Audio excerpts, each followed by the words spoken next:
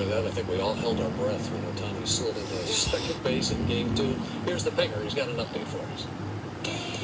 Now, KTLA 5 Sports Final, powered by your Southern California Ford dealers. Oh, we're still holding our breath. Dodgers arrived in the Bronx this morning. Everyone's like, what is it? Pregnant pause on TV. It seems like a lifetime. All right, tomorrow's Game 3 of the World Series, 5:08. Things are going to be flying in the Bronx. Dodgers up 2-0 in the series after a dramatic finish. Alex Vesia getting the final out in bases loaded situation. So, didn't work out for the Yankees this time. Now, I know what Dodger fans really want to know, and that is the status of Shohei Ohtani. And there's a very, very